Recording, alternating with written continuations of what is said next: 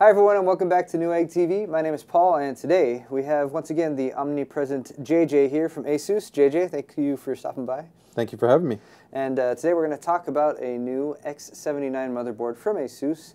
This is the P9 X79WS. WS standing for Workstation.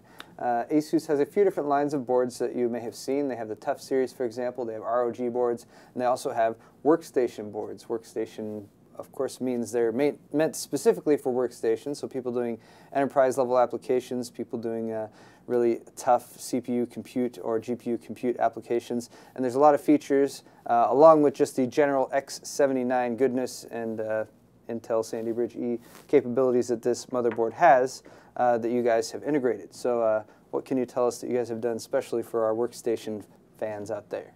Well, yeah, I mean, first and foremost, you're right, definitely right that we focus this at the workstation environment, but we do pride ourselves in the board actually does meet a lot of different segmentation models.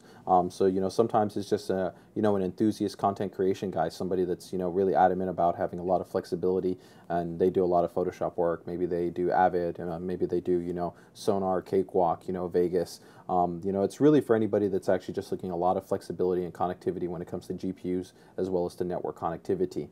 But specifically in terms of what we've done here on the WS is we keep a lot of the hallmark features that we introduced and we've discussed for the X79 boards as a whole, such as the digital power design for both the VRM and for the DRAM, and standard things like our UEFI implementation.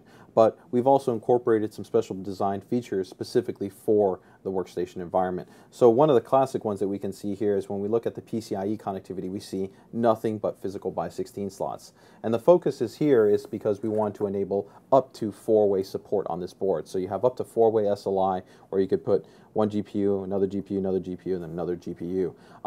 In some configurations, though, you might not have users that are actually utilizing, let's say, like, GTX 580s or 560s or something like that. You might have them using it in a more workstation environment where we do validation with Tesla and also Quadro cards.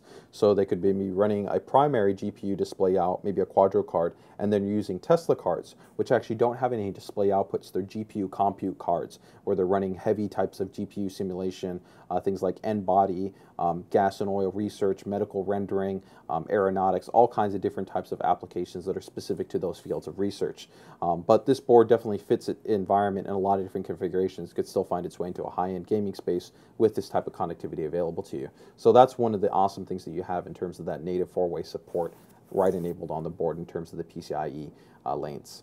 Now, in terms of some of the general connectivity, if we go ahead and go over to the backplane on the I/O, we can see here that we still have a lot of cutting-edge connectivity with our USB 3 support, which features our USB 3 boost technology.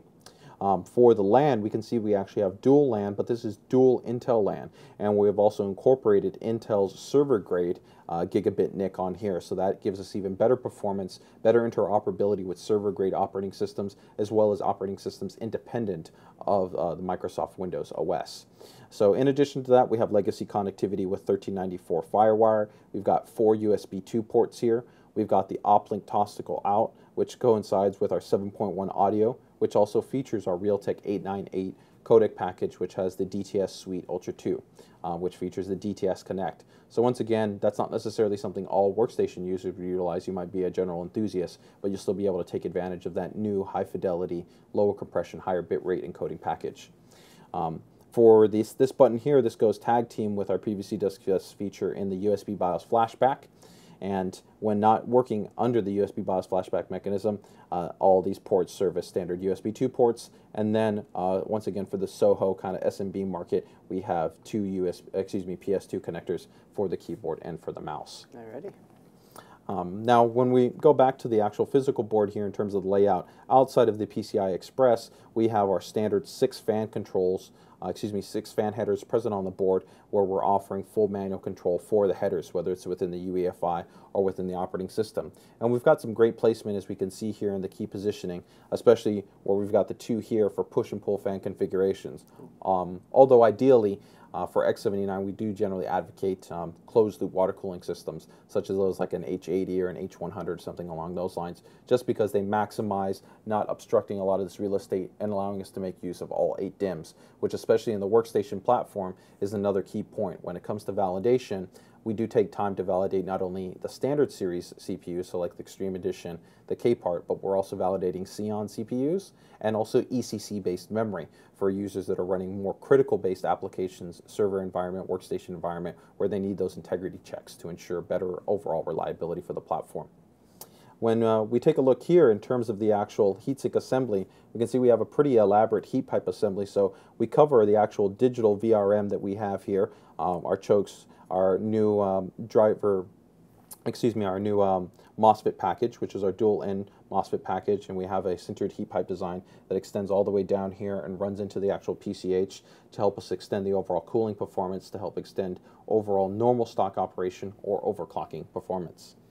For the connectivity that we see here on this end, we have our standard front USB 3 connector, as well as we have 8 serial ATA. Of course, 6 of those are specific to the PCH itself, so we have the 2 SATA 6G ports, and then we have the 4 SATA 3G ports.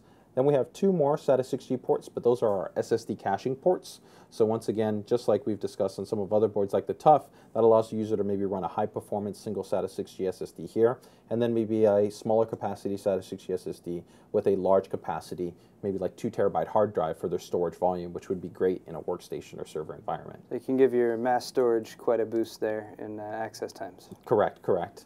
In terms of the little bottom portions here, we have a couple of unique headers where we have a an internally raised USB connector port. Now what this is for is this is predominantly focused at people that are using professional applications that require a dongle, such as like 3D Studio Max, Maya, Blender, programs like that sometimes require a USB dongle, and these dongles can be quite expensive. So the user might not necessarily want to have them connected externally to the system, or they don't want to lose it. So you can take that dongle, plug it internally here, then have a locked chassis and never have to worry about losing it or having somebody steal potentially that expensive dongle, which is required for the program to initialize. In addition to that, we have our standard debug LED, we have the power and reset buttons, and then we still have, of course, our standard TPU and EPU switches, which allow us to have quick and easy controls for either undervolting the CPU with no effect to CPU performance, or the TPU for quick and easy effective overclocking, such as an example with maybe like your Extreme or your K part going to like 4.3 gigahertz with just the flip of the switch. So that kind of rounds out some of the overall design features in terms of what the WS has to offer. On kind of one of the last notes we want to talk about is definitely validation and testing. As part of the WS product line, we do take more time to actually test a wide range of peripherals, such as SCSI adapters, serial ATA adapters, fiber channel adapters, different types of more complex host controllers, which can sometimes have more complicated option ROMs. These option ROMs sometimes have initialization problems with BIOSes or UEFIs in our situation that don't necessarily always have acceptance to these larger option ROMs that are on these external controllers. So when you're purchasing the WS, just like we take the time to do validation for Xeons, for ECC memory, that's also happening with external peripheral devices or internal peripheral devices as well. So it gives a lot of robust usefulness to the platform. So for anyone in an enterprise environment, or even if you are a gamer but you're interested in using your computer for some much higher end types of computing activities, the Workstation board kind of has all of that, as well as all of the benefits of the X79 chipset and compatibility with the latest Intel Sandy Bridge E processors. Yep, you got it. All right, I think that's going to wrap it up for this video. Hope you've learned a little bit more about the the ASUS P9 X79 workstation board. I'm Paul with Newegg TV. This has been JJ with ASUS. Thanks again, JJ, for stopping by. Thank you. For more tech videos, please head over to our Newegg YouTube channel. Don't forget to subscribe. You can also check out JJ on the ASUS ROG YouTube channel. I'm Paul with Newegg TV. Thanks for watching, and we'll see you next time.